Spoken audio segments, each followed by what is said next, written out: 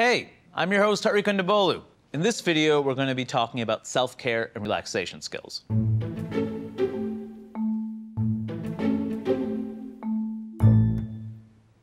Listen, sometimes anxiety can sneak up in really intense ways, like when you're presenting in front of class or when you're waiting for a person you like to text you back. The problem is our alarm system can go off even if there isn't really any danger present. So I have, one, anxiety, which goes through the roof on, I want to say, on a daily basis, to be honest. Middle school is just really hard in general because girls can be really mean. Yeah, sometimes middle school can be brutal. When there's all eyes on me, it's kind of scary because it's like everybody's staring at me, and it's like if I mess up my words and stutter, it's just kind of scary. Your brain is moving at the speed of like a warjet. I get really stressed over homework and tests. Let's say I'm too scared, I'll just let my mind go freely, and I'll just get like I said, in like a ball and hide. It can be intense.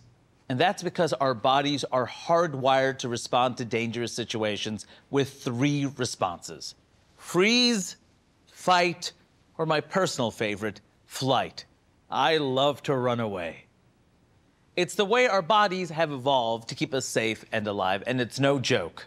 Sometimes I just walk away or run away or I punch my pillow instead. It feels like a lot of energy is being put in a ball in my stomach, but it has nowhere to go, so it's just bouncing around my stomach. It's literally if my body was kind of being paralyzed, even though it isn't, it feels that way because I cannot control anything. I'd say you're trying to sit on an icy chair.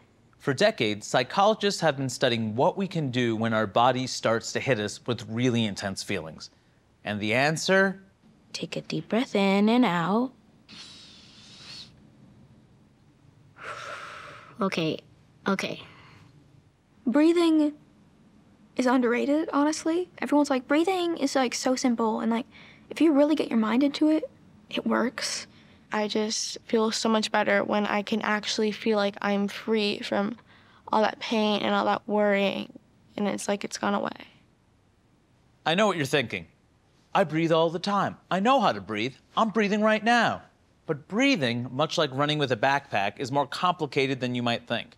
It turns out some breathing is more helpful than others. I keep breathing deeply in and out, slowly too. I hold my breath and count to 10, and then that'll just help me clear my mind. It usually helps just to breathe 5 or 6 times, and then I feel comfortable after that. It can be helpful to practice these relaxation strategies even when you're feeling calm.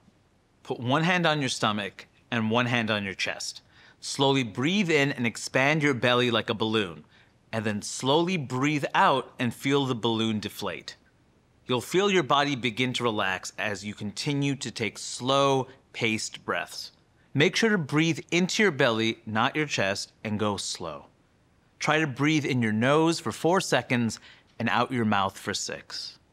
And if you have a calm place you like to imagine, just go there in your mind.